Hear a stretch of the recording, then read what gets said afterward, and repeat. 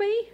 Today I am just doing a video on my table arch. This is so you have a foundation of what I'm using over my table, so that way you could possibly make your own.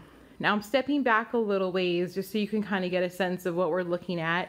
You can see that I removed the two chairs like at the end of my table just because this is ground supported, so you do lose those seats at the end.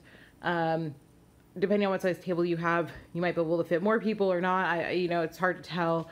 You theoretically could make it so that this sits on the table, maybe putting the supports in other spots, like maybe one in the middle, one on either end, but so you still have a spot. I haven't tried that yet, so I can't speak to it, and everybody's table is going to work out differently. But for now, this is what I'm working with. I still really love it. I think it's going to be cool. And the reason why I was okay doing this and losing the chairs was because if I had a party or something, I could push this table against the wall, remove the paintings, and this could be a really cool buffet area. So whether you do it for a bridal shower, a wedding, a holiday, whatever that might be, this arch theoretically could be used over dinner table or a buffet, just for added effects. So let's zoom in a little bit closer here, just because I want you guys to see what we're working with. I opted for copper. It is more expensive than PVC. Is it more sturdy? I like to think so, but I don't know for sure. I'm not like a scientist or anything, but the reason I wanted the copper was because of the coloring. As is, it's beautiful. It's got a nice copper coloring to it. It could be left unfinished like this, and I think it would still be presentable. However, if you got PVC, I would think you would want to either paint it or sew some sort of covering that goes over the pipe.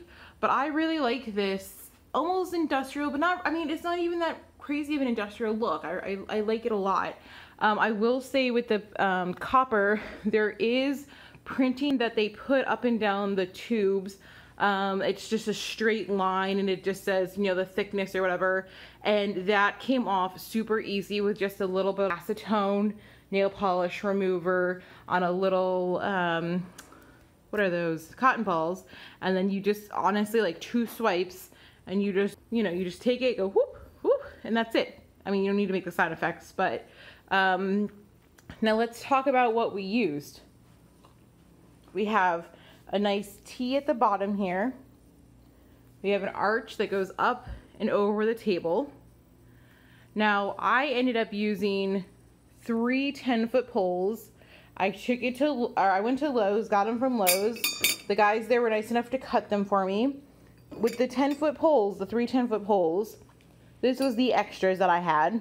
I'm keeping them because you never know. You never know what you're gonna need. So just for context, let me walk you through the specs of my table here. I made this piece here 7 feet. Now, if you look closely, I have a little bit of space on each end. That's because there's 2 elbows, which is this, one on either side. This piece, from the top to the ground, which I'll step back, is 6 feet plus, a little bit of cushion at the bottom, let's say an inch at the bottom for that connection.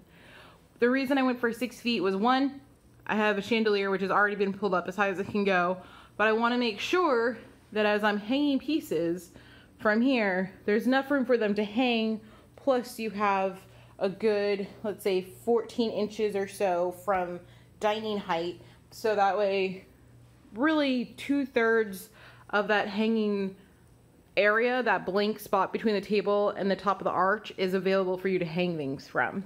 So make sure you go that, as I don't want to say as high as you can, but definitely make sure you have enough height to hang whatever you want to hang. So 7 feet across, 2 elbows, one on either end, 6 feet from the top to the bottom. I'm just gonna go over here, get it nice and close. So each side has 1 T connector, and then two 1.5 foot sections, which I finished with end caps. Now it worked out really good because if these come in 10-foot pole lengths, they do come in 5-foot as well, but the 10-foot is a little bit cheaper per foot.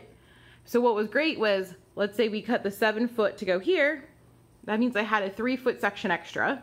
The guy made one cut, and that was one of my extra feet here, or one side of the feet. So the 3-foot got split in half, put in the T-connector, and a cap at the end. Now we had two 6-foots, so obviously we have 4 feet extra on each one. So they took 1 foot off of both. And then just for good measure, I had them cut both of them in case I needed replacements. But these two here are 1.5 foot each. And they came off of one of the 6-foots here. So I ended up with a little bit of extra, which is fine. There's always extras. But again, it's just something as simple as putting the connectors on the elbow in, coming down here, putting the T in, and then your end caps. These are 1 foot each, or 1.5 foot each.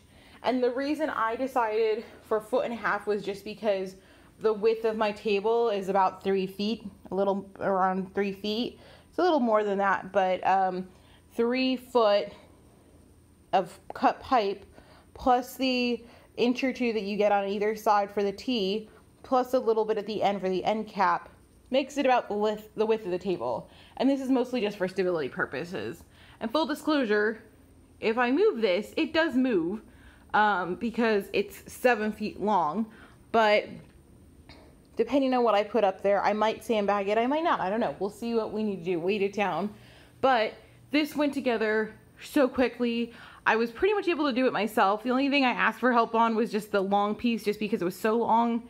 Could I do it myself? Yes, but I just was trying to get it done easy and quick. But the rest of this stuff, you just assemble it on the floor laying flat, and then it comes together. And honestly, like this whole thing, less than 5 minutes to put up. Like honestly, I bet you could do it in 2 minutes.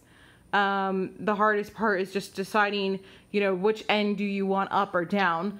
And I'll tell you, they have little stickers on the pipes when you buy them that I did try to remove with the acetone, and I did try to remove with the alcohol. It still left a little bit of a sticky residue. You can see it here. So I just put it somewhere that you could just whoop, rotate it up. And other than you guys, nobody knows it's there. But on the 6-foot ones, what I did was I just made sure I put the sticker part down at the bottom. It's removed, but there's still that little residue that I'll work on cleaning up later. But that's all there is to it. Honestly, I didn't have to cut anything. All I had to do was let it hang out the trunk of my car a little bit on the way home. But so easy. It's just, I can't even tell you guys how it looks so intense. And once you start putting the decorations and stuff on it, it's gonna look crazier, and you're gonna be like, oh my god, how did I make this? I'm telling you guys, 7 feet across the top, 6, 6, 3 feet across either way, split into half, so 1.5 feet each way. That's it. 3 10-foot poles of whatever you want. That's all you need. 2 elbows, 1 for each side. 2 T connectors, 1 for each side. And then 4 end caps. People, like, honestly, 5 minutes or less. It's going to take you longer for the guy at Home Depot, the guy at Lowe's to cut this for you. It's worth you going out of your comfort zone if you don't like asking for help at the stores, but I bet some of you do. It's worth coming, have your schematics drawn out, measure the width of your table, the height of your table, the height of the ceiling you're going for, and just have it drawn out ready to go. Go to the store, you can pretty much hand it to them. They'll go through it with you, make a few cuts. I think this ended up being like 8 cuts or something worth, maybe 9 cuts. And honestly, like the whole thing was like 20 minutes of cutting. It was super quick. But there's so much we're gonna do with this. So much we haven't done with this. I already have a mile-long list.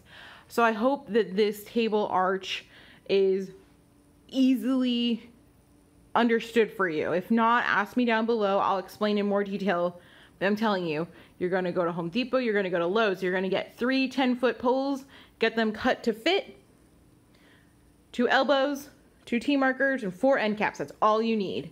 I did mine in 3/4 inch piping in copper, so it was a little bit more expensive because I got a thicker one, so it would be a little bit sturdy. And I got copper because it doesn't need to be refinished if I don't want it to be. If you want to get PVC and make covers, do it. If you want to get the colorful PVC, do it. Whatever makes sense for you. This whole thing for me, just pretty much for the piping, because I didn't have to pay to cut it because the stores are nice enough to do it for you, cost me less than $100. I think it came in at like 92 and change with tax. Sounds like a lot, but if you have any idea of the amount of ideas that I have going through my brain of cool stuff I'm going to hang over this for the holidays, worth every penny. Worth every penny. All right, well, I'm going to make a whole playlist of ideas just for this setup. Make sure you check it out. Subscribe if you want to see more creations, tablescapes, buffets, whatever we're going to do with this. And we'll talk soon. Bye.